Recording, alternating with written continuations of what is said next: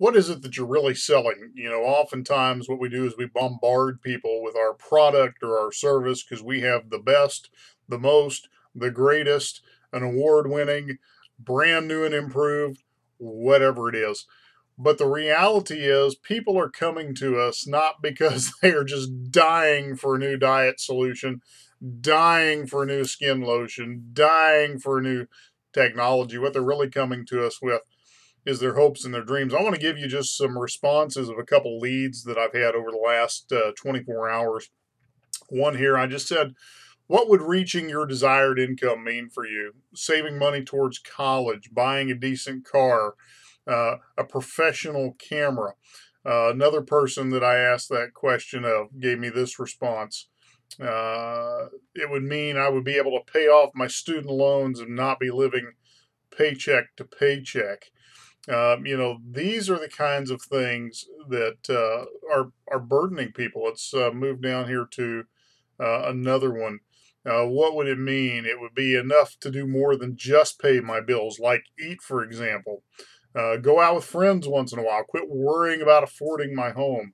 Fill my car with gas when I want to instead of not going anywhere to conserve gas for the month. You see, these are the kinds of things that people really are thinking about when they are looking to us for our business, when they are responding to our ads, when they are opting into our lead capture forms, when they are talking to us about a business opportunity. The reality is they are not so concerned about the product. What they're really looking at is their current pain and their dreams. And they're asking themselves, is this product or service something I feel like I could achieve my dreams with? Something that I could eliminate my current pain with?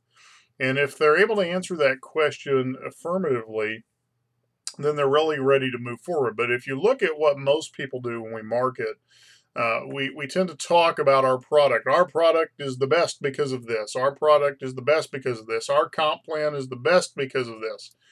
And that's not really the questions that people are asking. The thing you need to do is you need to start moving into the pain points that people have. You need to start moving into the dreams and goals they have. This is why telling your story is so important, because it allows people to realize that there are others who have been in the exact same situation, who have been able to overcome or who are doing things to overcome. And even if you've not totally arrived at your dreams and goals yet, that's okay.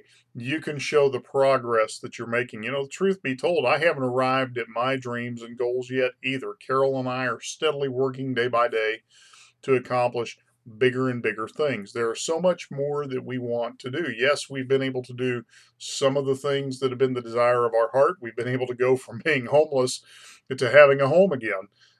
We've been able to go from being, backs against the wall to being almost debt free. Those are victories, but are we truly to where we want to be yet? Not yet. We're still working towards that. And that's part of the story and that's part of the journey. So, anyway, I'd love to connect with you. There's a link to our fan page below this video, and look forward to interacting with you in the days to come.